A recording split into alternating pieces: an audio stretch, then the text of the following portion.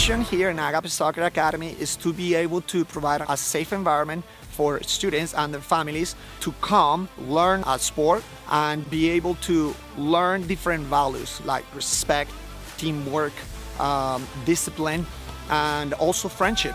That way they can go to society, implement all those values that they have learned in our academy and use it in society in general.